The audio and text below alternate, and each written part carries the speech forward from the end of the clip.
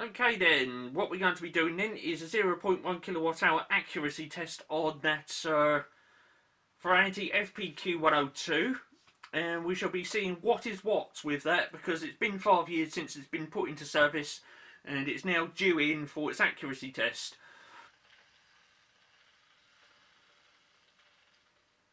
I just need to turn that down when it comes around, because there it is. Right, what we got on that 0.1 then. I just need to zoom out right in because I'm not the video subject.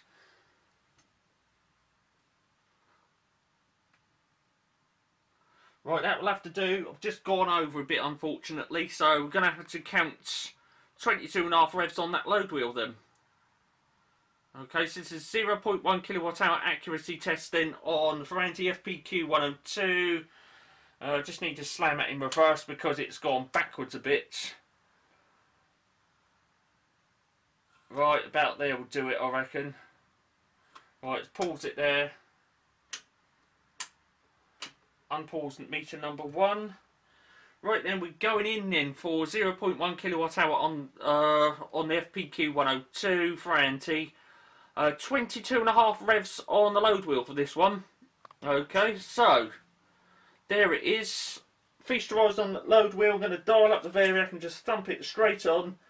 And yeah, let's get into it, shall we?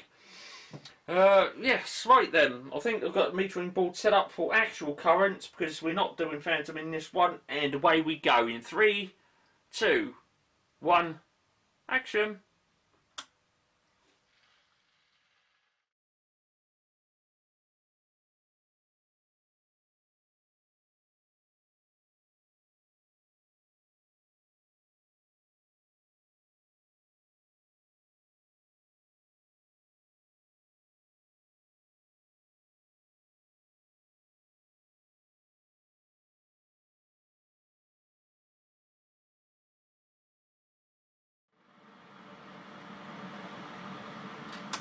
Stop! That's it right there.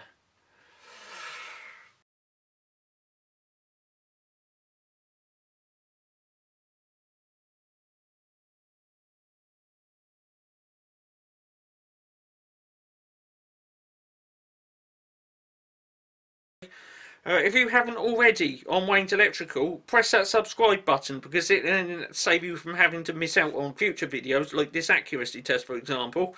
And we should go at it from there. Okay, so this has been a Wayne's Electrical production, and cheers for watching this one.